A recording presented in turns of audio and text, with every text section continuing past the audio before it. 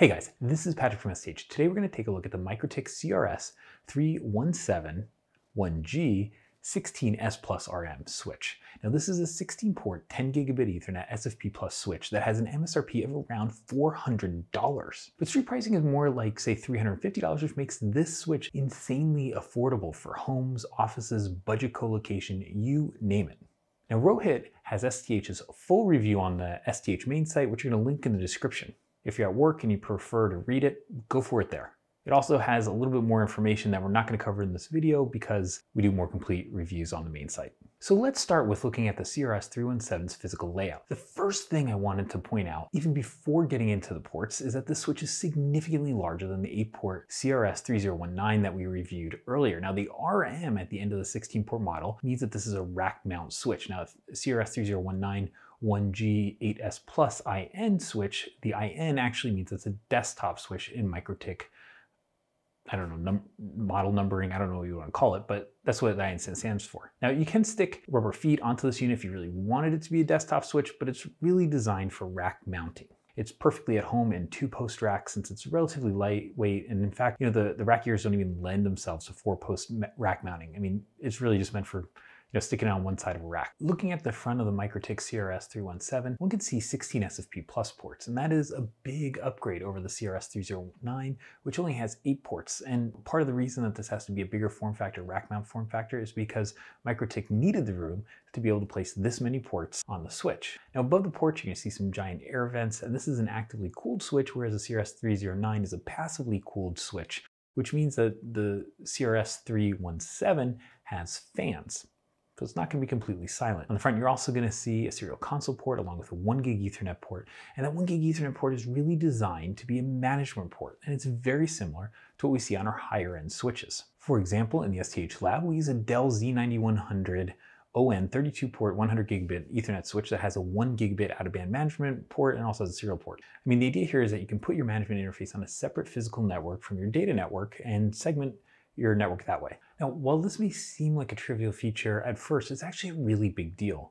Many of the lower end switches from companies like Netgear that compete in this price segment don't have an out-of-band management port, and sometimes they don't even have a serial console port. Even though the MikroTik CRS317 is a lower cost switch, it actually has a lot of features that we would associate with the higher end switches, which simply isn't something that one would expect. At this point, we should mention that we just did a review of the MikroTik S Plus RJ10 module. Now that module is important for understanding why this switch is so versatile, because you can use those SFP Plus to RJ45 converters to convert to 10G base T or even N base T, 2.5 gig or 5 gigabit Ethernet devices. And so you can use those devices with this switch without having to add another one specifically for them. So if you only have like 1 or 2 devices, it's way easier to go that route. Sure, the switch modules cost a little bit, but and they also use, I guess, a decent amount of power, like 2 watts each or something like that. But still, in many cases, using these converter modules allows you to consolidate with a single switch rather than switching and using multiple devices. So although we recommend using the MikroTik version of this module,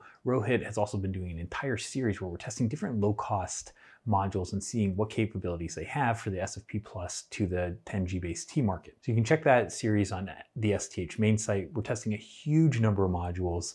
We're going through at least once a week, and we found some of the modules are better than others and some have features that are undocumented. So it's definitely worth following that series if you're interested in this type of interface conversion. Okay, so all of these modules we're testing in MikroTik switches, since the MikroTik switches do not enforce strict coding, and so you're going to see a lot of the modules are Cisco-coded third-party modules, but we're not really finding any issues so far using them in the MikroTik CRS317. It doesn't seem to enforce specific encoding. Moving to the back of the switch, we have some pretty standard features for the MikroTik CRS series. Something you're going to see is dual AC input, and this actually has redundant internal power supplies, which means you can use them with A and B power in the data center if you have A and B feeds in your data center, or you could use them with a wall outlet plus a battery backup like UPS system. And another option is that you can just use it in the event that the power supplies fail or one of them fails and you have a second one running, which keeps the switch online. Redundant power supplies are a feature that you simply don't usually see in 10 gigabit switches in this price range. I mean, this is under $400 switch. It's really cool that MikroTik has decided to include them here. I mean, MikroTik isn't just doing this on the CRS317 either. They're even doing it on lower end switches and across their CRS line. An example of that is that we saw the very inexpensive, it's like a $135 switch, right? The CRS305, which is like a 4-port 10 gigabit Ethernet switch. It includes dual power inputs. In higher end switches, you usually see, redundant power supplies that are hot swappable, and this switch doesn't have that feature.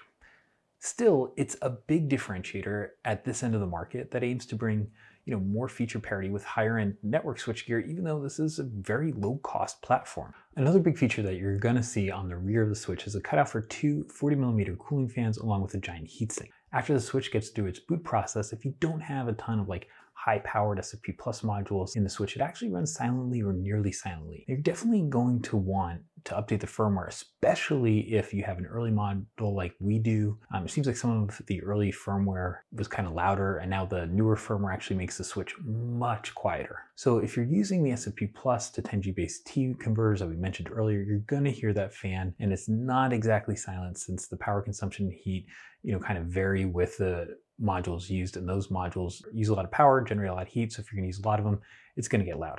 Now we're going to try doing a little bit of B-roll here with an X-Tech sound meter to give you some idea of what this whole thing sounds like. We don't have our full networking setup in their studio, so we're just going to plug in a couple of modules and let them warm up and see if we can get the fans to spin up.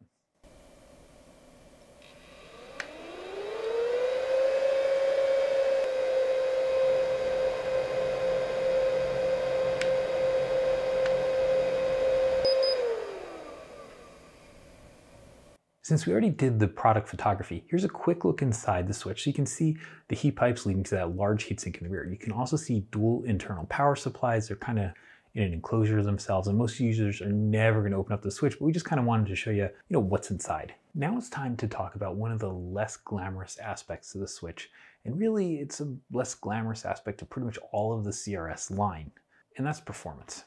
Performance is basically a Jekyll and Hyde affair.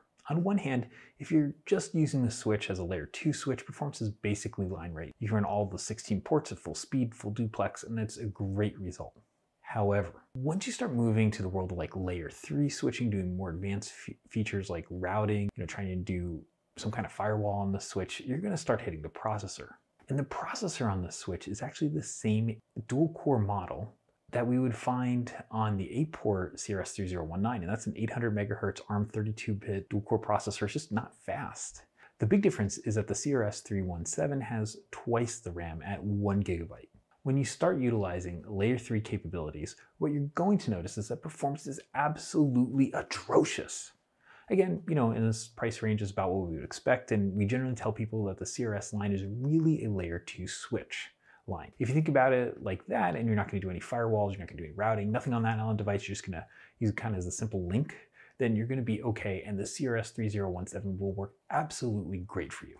Another really underestimated feature in this switch is the fact that there's both WebFig browser-based configuration utility as well as MikroTik's Winbox solution. Now both have a great GUI that those who don't want to delve into the realm of MikroTik CLI can take advantage of. For novice admins, this helps and is actually something that you don't often see, on the higher end switches. And so the web and Winbox interfaces do add extra security concerns. So, you of course want to do some security hardening before deploying these things. They come with pretty easy default passwords, for example. So if you're deploying them in the edge or data center, you definitely want to go take care of that, especially because there are greater security surfaces. But at the same time, you get something cool. Summing this whole thing up, there's a few things that we really need to put in context.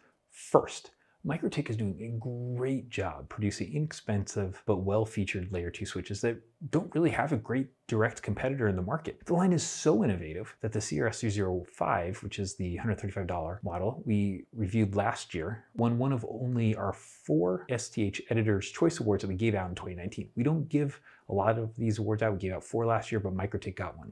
Talking about some of MikroTik's other switches actually brings up a very interesting comparison. For example, the MikroTik CRS309 is an 8-port switch, but it's completely silent and it's a little less expensive, which means it's selling for about $120 less than this switch, or about $15 a port less. Sitting above the CRS317, there's a CRS326-24S+2Q+RM, which adds 8 more SFP Plus ports plus 2 40 gig Ethernet QSFP Plus ports. Of course, that switch is going to use more power. It's going to be noisier. It means very loud actually, but you know, you can either go up or down in the MikroTik CRS stack and actually find something that's, you know, pretty good. At the same time, the CRS317 is a really good implementation of 16-port SFP Plus switch. It's not perfect by any means, but taking in context of the switches priced in this range or even a few $100s more, it may be the most complete package on the market today. It has a lot of features that, you know, look more like an enterprise switch, and that's kind of cool, even though you're not paying ginormous pricing for it. Now, if you have one or if you're thinking of getting one, it's absolutely great. I have one I've been using for many quarters already, and it's worked absolutely phenomenally. Thanks for watching this video and enduring our new studio setup while we break it in. We're still working on getting this new setup working exactly how we want it. It's not quite there yet, but while you're here, why don't you check out the STH main site, or you know, maybe even the full review of the switch, which you can find in the description. We're planning to make more videos this year, so please subscribe, turn on alerts so you can see more videos from STH when they get posted. You can also check out what we've already done, and we've posted a bunch of stuff on YouTube, and we have tons of, like 10 years of content on the STH main site. So thanks again for watching, and we'll see you soon.